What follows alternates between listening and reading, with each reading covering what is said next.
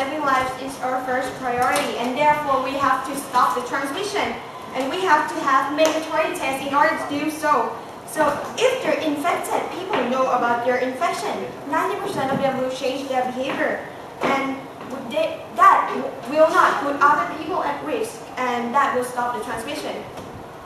And the leader of opposition talked about discriminating as the reason for holding no testing, but let's look this way. You were born alone and you will die alone. Who cares about discrimination when you're going to die anyway? And before you consider your social life destroyed, why don't you worry about your life first?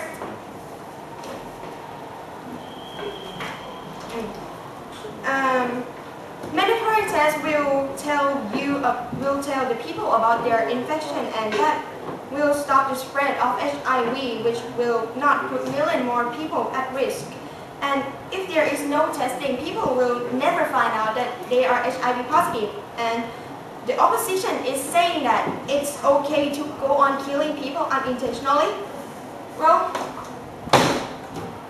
our first priority is saving lives, and the benefits that follow the test is economic benefits. And the opposition has no proof about the suicide rate from HIV infection, and how many people in Thailand really do practice safe sex anyway.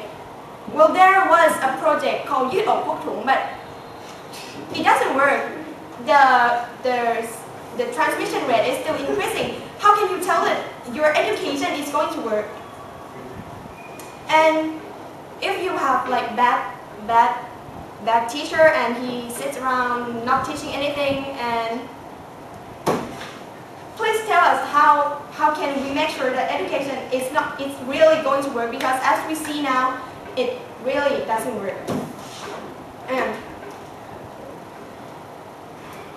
if you know you have AIDS, you will be overprotective about safe sex, but if you're so confident about that you're not HIV positive, you won't really care about safe sex anyway, because you're like, oh yeah, I don't have HIV, I don't have to wear condoms, I won't spread it anyway. But in reality, if that person is HIV positive, he can go on killing other people?